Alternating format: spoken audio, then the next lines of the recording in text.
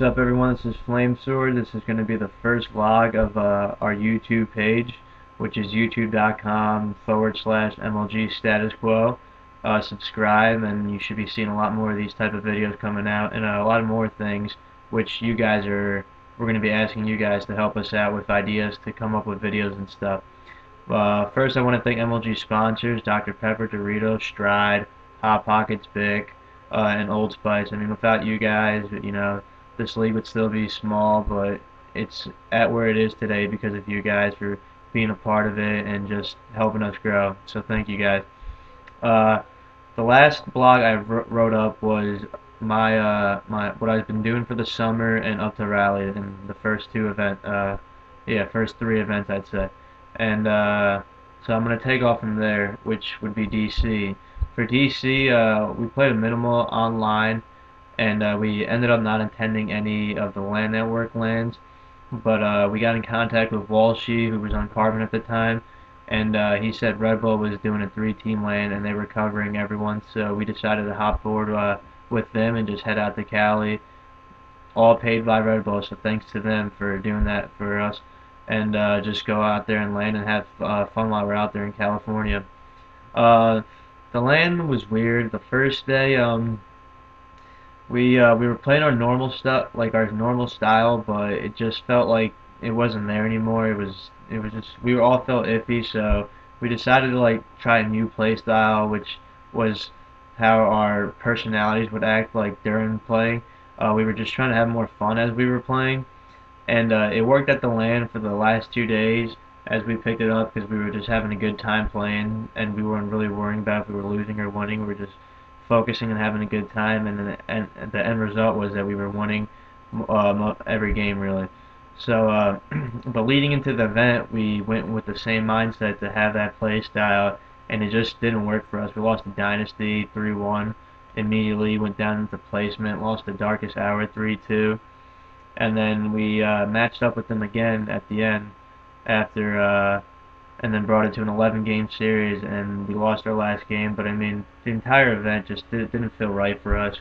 We tried to do something new, which we shouldn't have. We should have just focused on how we usually play and just try to benefit on it. It was mostly because we didn't play that much on Xbox Live, and that was the huge reason of why we thought we had to change play styles. So that's where that came out of. But moving on, next is Dallas, which we attended a 6-team LAN, of course, because at that time Halo 3 on Xbox Live was coming to an end. MLG just picked up Reach for the Combine and the exhibition, so everyone who was playing Halo 3 moved on to Reach and tried to get a head start on all the pros, and try to make their way and become pro for next year. At the 6-team LAN, just like at the Red Bull LAN, we started off slow once again. I think we actually either won every series 7-4 and lost every series 7-4, which, I mean, in an end result is not bad, because the way I look at everything is, in a series you only have to win 3 games. So if we're playing 11-game series and we're taking 4 games, then I mean that should be good enough to keep your team in the mindset in the game, because in a real best of 5 series you only have to win 3 games. So I mean, if you can win 4 out of 11, so that means you're consistently playing good on 4 game types or whatever, or different game types, then you should stay confident, and then that your team can do good. And it ended up working out for us, because when the tournament came, we 3-0'd Believe the Hype, and then we played Final Boss, 3-1 them, and then we played Instinct, I believe, and either 3-1 them or 3-0'd them, and then we replayed them again at the end, and it just worked out for us. We were never mad that we were losing series 7-4. We were always still confident. We weren't upset with each other, and our team mostly never gets angry with each other. I mean, we'll say things from here and there in game, but I mean, if you ever seen our team, as soon as we're done and we get up out of our chairs and stop playing, it's like none of us ever got into an argument. We're just clowning around, and we're being who we are, and all our personalities match with each other, and we just have a great time outside of the game. Alright, so after the 6-team LAN, winning it, the little mini tournament, was a huge thing for us. That gave us a bigger confidence booster, going into the event. Uh, Dallas, I really only want to talk about playing. And actually, I'll talk about everyone. Dynasty, I knew we were going to win no matter what because Clutch was on the team, and the way it's been going was the first event Clutch beat us, second event we beat him, and he was on the same team. So DC, he was on Dynasty, they beat us, and then the next event he was still on Dynasty, but we beat him. I knew we were going to win no matter what just because of the way the pattern was working. Um, Next was Final Boss. Oh wow, that was weird. Was a Final Boss. Final Boss, we made some mistakes, but I mean, they didn't. They had a three-peat, you know. They won 3 of the last events, and the Nationals on top of it. So I mean, hats off to them. You can't make a mistake against that type of team, or they will make you pay for it, and that's what happened to us. Uh, but besides that, Dallas was a huge mile mark for our team. I mean, I don't think I've ever beaten Believe the Hype until that event. Uh, I've always lost to the team Believe the Hype, just the name Believe the Hype. I mean, when Cloud was in back in '08 in Meadowlands, I think that was pretty much their team name. And I think my record against them was like 5-0. I mean 0-5 or 0-6. Like I just always lost to them. Me and Aaron, it was insane. So beating them was a first, you know, weight off my shoulders. And then the next team we played would be Triggers Down, and this year event we've been going back and forth with Triggers Down. We beat them in Orlando, we 3-0'd them. They beat us in Raleigh when we were up 2-0, and they came back to 3-2 us. And then, you know, this was the big event. This is where you got to go hard.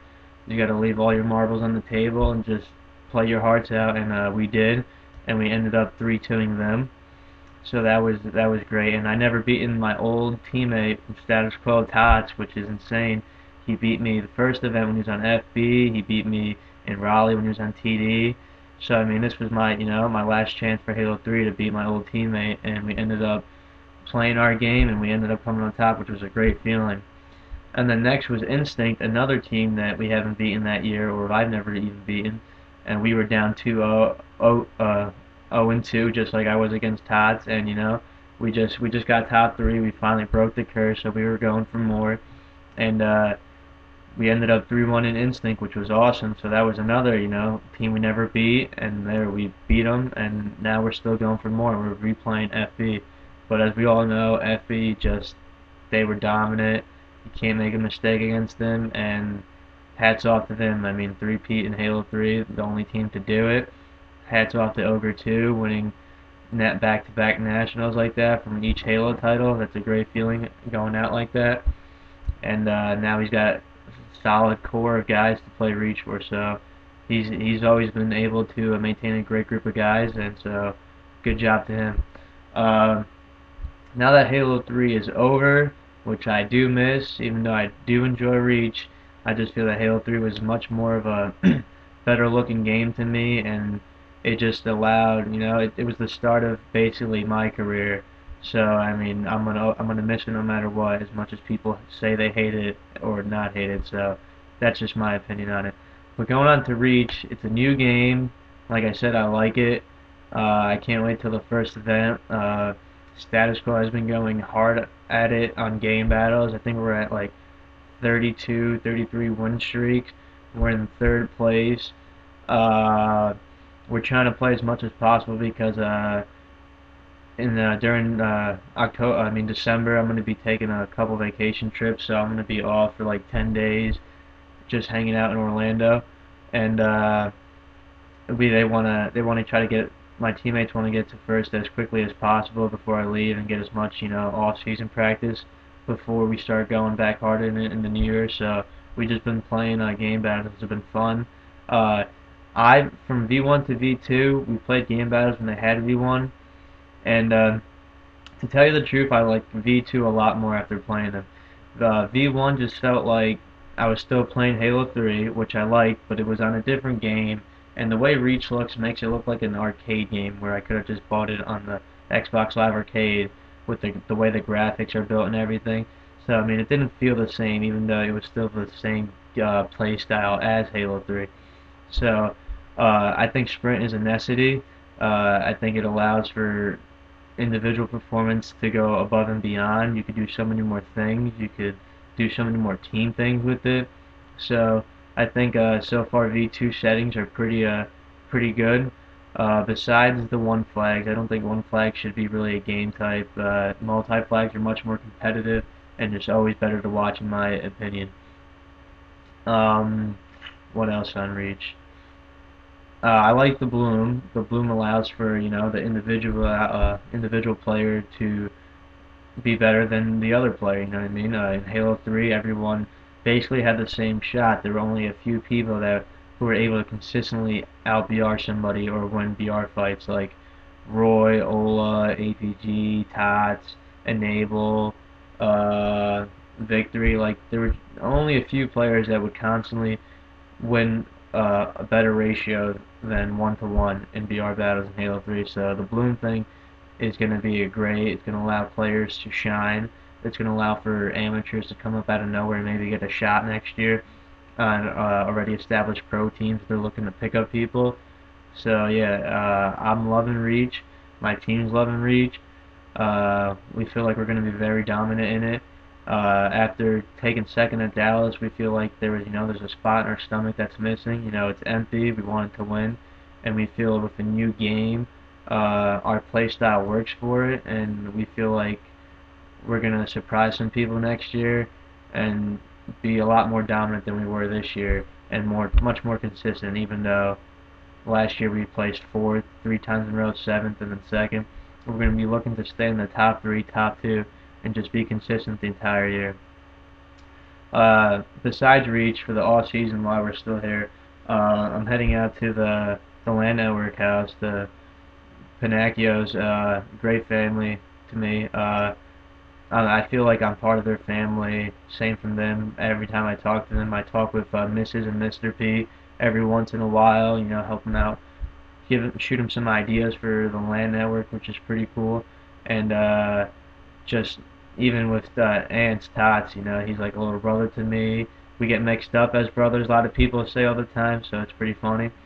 And I'm just gonna be out there, and then now that the new Instinct squad is formed, I'm good friends with all those guys. So I'll be hanging out with Tom, who's a T-squared, and Roy, who's Justin. So I'm just gonna be hanging out with those guys for 10 days, from the 6th through the 16th. And just gaming Reach and having a good time while we're out there, so it should be fun. Alright guys, that's all I got for you today. I want you guys to comment on me and let me know what I have to work on, what ideas you think we should make for our YouTube page, like what type of videos you guys are interested in seeing, what type of information you want us to put in videos that we release and stuff. So just give me your ideas, comment, rate, help us get better at what we're trying to do, and then it just works out better for you guys as we integrate with each other, right guys? Alright, so I'm Flamesword again, and great talking to you guys. Later.